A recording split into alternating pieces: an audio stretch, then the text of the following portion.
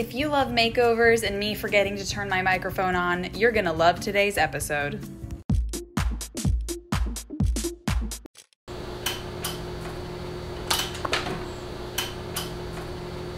Cool.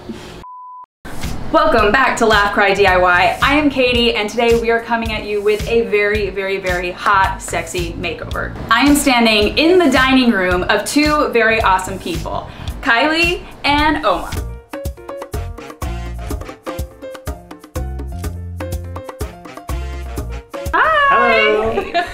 Kylie is an awesome business coach, Omar is a hilarious comedian, and most importantly, they are newlyweds. That's right. Yay! So, newlyweds, why did you call me over today? I run my own business. I'm a business coach, so everything is virtual. So I really need to have a space that's like a beautiful, put together background for Zoom calls that makes me look a little more professional as I level up my business. Omar, anything you want to add or say?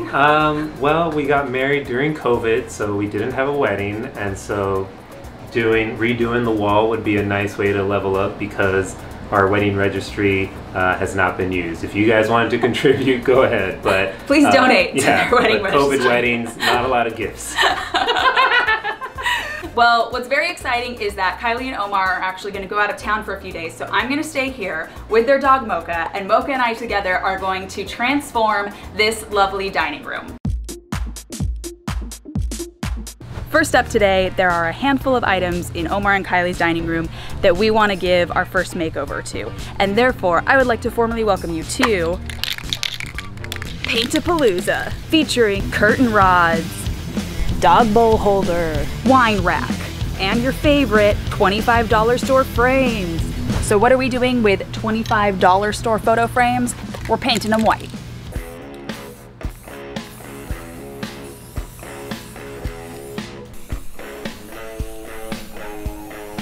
Next up, we are working on these curtain rods. We want to do a little bit more of a vibrant gold, so I'm just giving it a quick little scuff sand. J-Lo, Hustlers.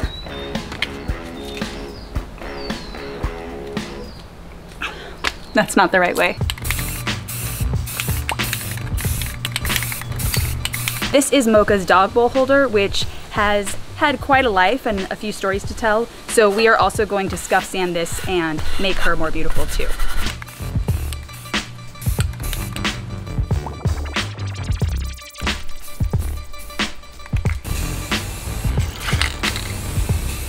Painting frames, round 2. Great news. The lighting right now is beautiful and the frames are a nightmare. Now, painting plastic is always a little bit tricky, and these dollar store frames are, surprise, plastic. I got black and brown frames. The brown frames have chosen to not turn white, and somehow it is having, you know, a My Chemical Romance reaction, and it is turning pink, peach, neon orange. I'm gonna make a very controversial choice, and I'm gonna paint these with latex paint, but it's not gonna be today.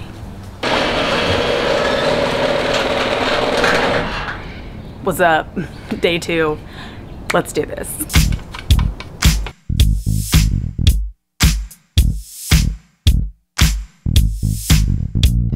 I have a new idea. I think that I might do these all in the latex paint to be a thick primer, and then I might hit them one more time with the white spray paint, and that way they'll get really full, even coverage.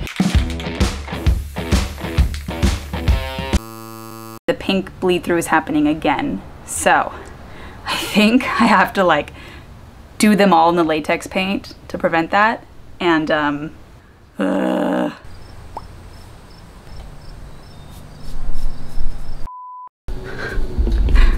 Mocha, we ready to paint? You gonna stay there? Okay. We are moving on from the disaster paint day of those frames, and we are moving on to painting the actual wall in the dining room. Now, the goal of this makeover was to give Kylie and Omar a really bold, beautiful accent wall that Kylie can use as her pretty Zoom background. It's also the focal point of the room because when you walk in, it's the first thing you see. So we wanted to do some sort of beautiful, bold color. But what color were we gonna choose? Were we just gonna go to Home Depot and grab some swatches like some commoners? No. In this house, we are bespoke, we are tailored, we are fashion week. So we decided to custom color match the colors to Kylie's beautiful West Elm curtains. Ooh, do you see? So we have this beautiful girl group of blues. Obviously, this is Lauryn Hill, this is Jewel, this is Alanis Morissette, and this is Fiona Apple.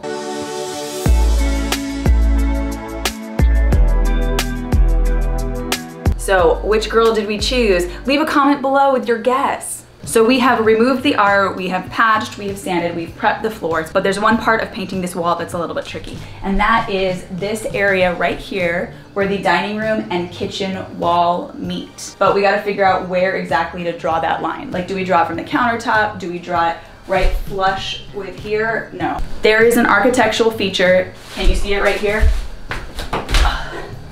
That was my impression of a dude. And that's what we're gonna use to delineate the line. Now, how do you make sure that you draw on a perfect line? A level that is this long. So miraculously, this is literally exactly as tall as the counter and line are. It's also just perfectly level when I set it against that.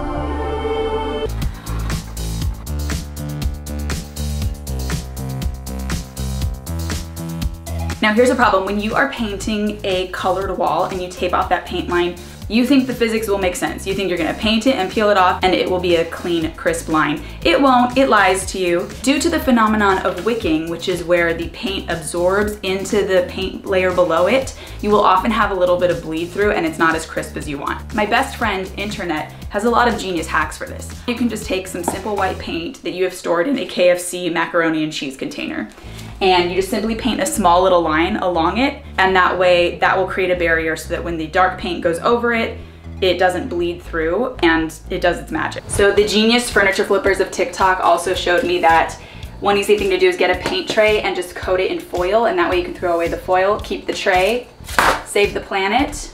All right, y'all, it is the very exciting moment of truth where we find out exactly what paint color we chose.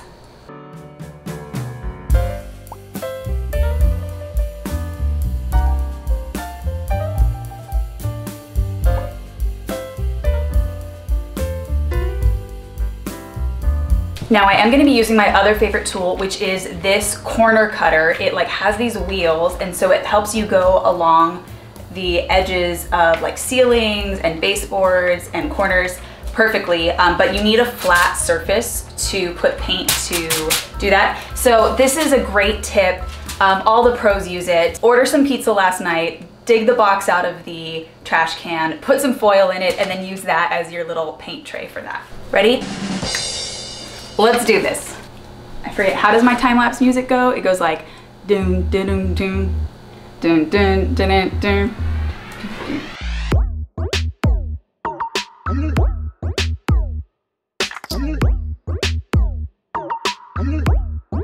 Time for coat 2.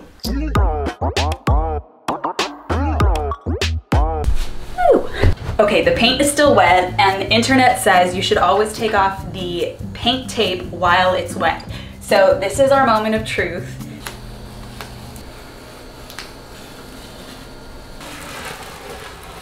It's impeccable. Now that the accent wall is drying, we are going to turn our attention to this lovely ceiling fan. Now in this room, this apartment is like a standard size, and we have a lot going on in terms of like patterns and colors, so we want to try to heighten the ceilings as we can. Normally the way to do this would be to raise your curtains as high as possible. However, we can't do that in this room because behind this drywall is some sort of metal plating. But one thing we can do is try to kind of minimize the visual clutter of the fan. We're gonna take down these fan blades, we're gonna clean them up, and we're gonna contact paper them white. That way they can kind of blend up into the ceiling, and when you're looking at this whole beautiful dining room, there's not quite as much visual clutter from the top. Okay, it's okay. Boom. Now she's naked.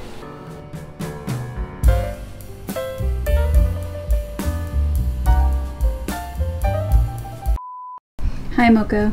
DIYing is so hard, isn't it? I know. So one of the things that really needed to be rehabbed in this space was Sweet Mocha's food bowl. So we spray painted the base gold, and now I had an idea to glam up the top a little bit. One of the annoying things when you are painting a wall and you do swatch it is that then you are left with a bunch of paint samples. But I had the idea, why not use some of these and do a cool color blocking pattern on the top? And I thought I would actually use this vinyl contact paper on top of it and then paint the design on top of that.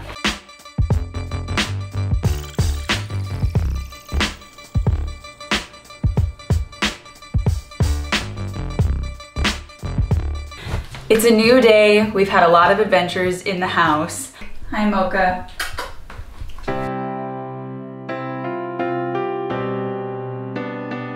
Mocha didn't want to help. She didn't want to help so much that she went and injured herself last night.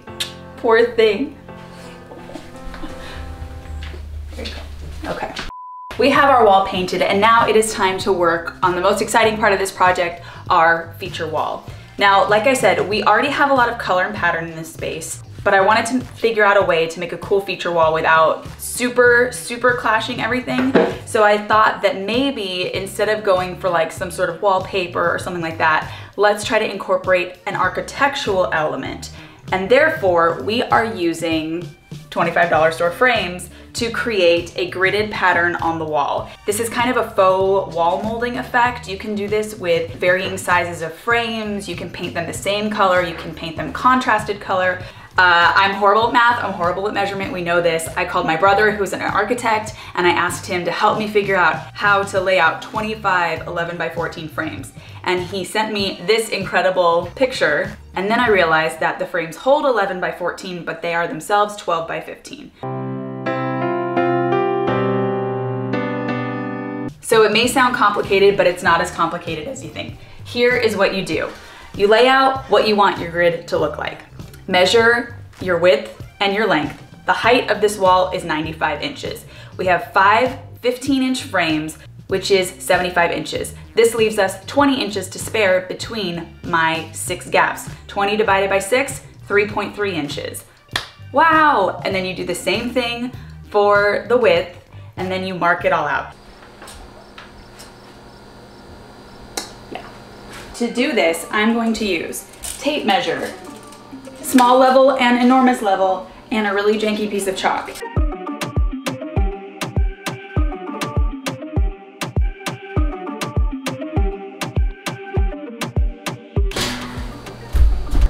I didn't think I could do it, I'm not gonna lie. I never believed in myself for 1 second. I tell you, there's really something about a hammer that makes you feel like a man.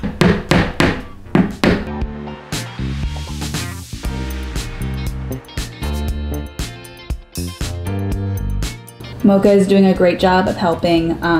Literally after measuring all of those frames and hanging them up, this is actually, she's embodying how I feel as well. And just so you know, she's okay, she just lost one of her toenails. Okay, you rest and I'll go back to work.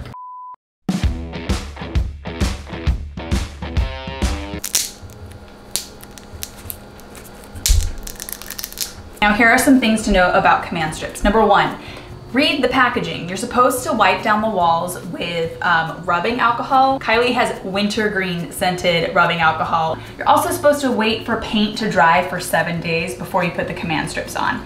Now, I'm gonna be honest, I'm not doing that because Kylie and Omar are not too worried about this wall. When they leave, they're gonna have to paint and patch it anyways, so even if some paint comes off, I'm gonna be repainting it. But if you are super worried about that, wait for your paint to cure, follow the directions on the command strips, eat your fruits and vegetables, watch me cry. That's the secret to a happy life. Just watch me cry about freaking measurements. Ugh.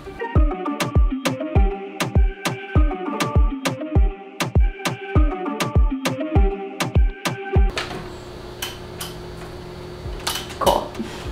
All right, I did the whole freaking wall, but I wanted to show you an exciting, perfect moment of hell. So I think that I'm going to go to the hardware store and possibly get a small handsaw and just cut. In the meantime, I'm gonna wipe off all the chalk and I'm just gonna go through and hand paint any little chips or dings.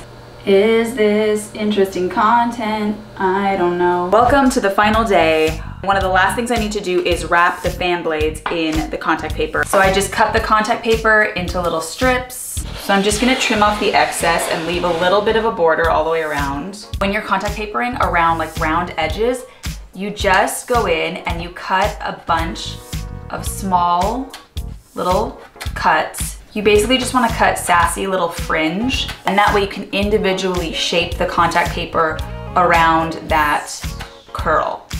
Ta-da! By the way, Kylie is a DIYer herself. She painted her fridge, and I'm gonna link her tutorial below because that is like next level in my opinion. We are putting our beautiful curtains back on.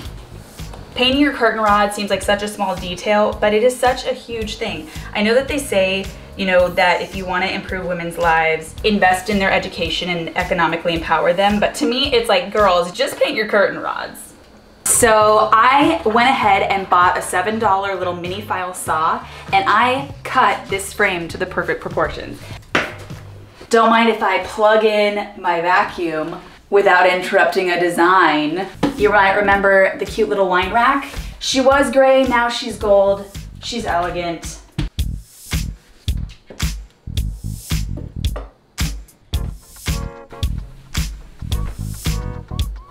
You know, the best thing is when you're at a thrift store and you find a pack of fake plants and you don't know why you would need it, but it's $4 and it's like 100, and you have it in your car for literally about 3 months for no reason, and then you realize that today is the day you get to use them. Yay.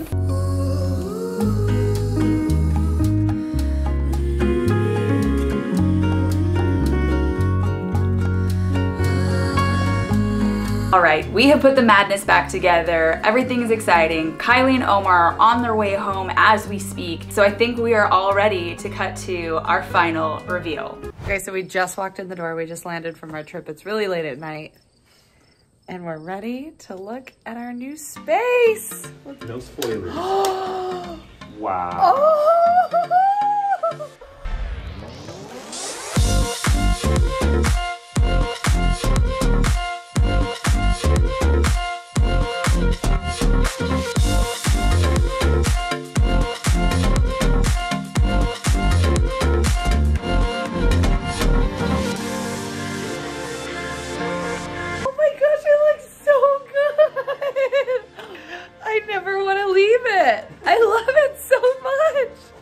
Zoom call right now. Oh my God, I'm so happy right now. Yeah, this is amazing. Thank you so much.